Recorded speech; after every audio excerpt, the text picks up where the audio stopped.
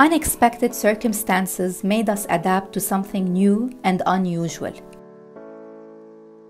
We now have a new way of living.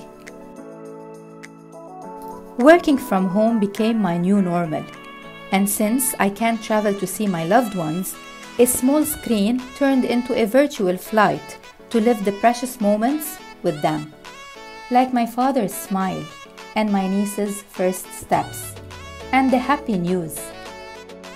I always learned how to cook and learned to spend time with myself. Physical and mental health became a priority. Caring for the environment topped the list of interests, and being alone did not feel bad at all.